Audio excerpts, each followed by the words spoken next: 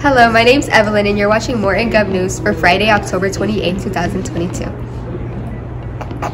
Hello governors, our next school-wide dress-up day will be Monday, October 31st for Halloween. Students and staff are invited to participate. We look forward to your creativity and interesting costumes. Please know there are some guidelines that must be followed for costumes to be school appropriate. No weapons, no revealing clothing, and no masks that cover your face.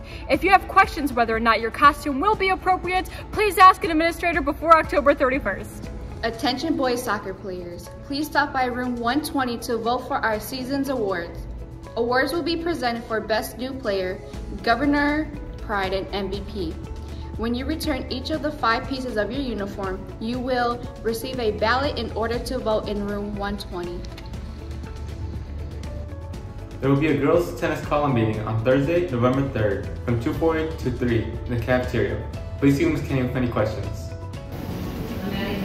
It's time! Wrestling season is starting. Be a part of one of the oldest and toughest sports on the planet. You must have a physical on file to participate. They are conditioning now after school from 2:45 to 4:30. The season officially starts October 31st. See Coach Casillas in 137 for more information. Attention all baseball players, they will be starting their weightlifting program next week. This will be every Tuesday, Wednesday, and Thursday every week after school, either in the upstairs or downstairs weight room. So meet in the gym first on those days. If you have any questions, go to Coach Bednarak's room in 224.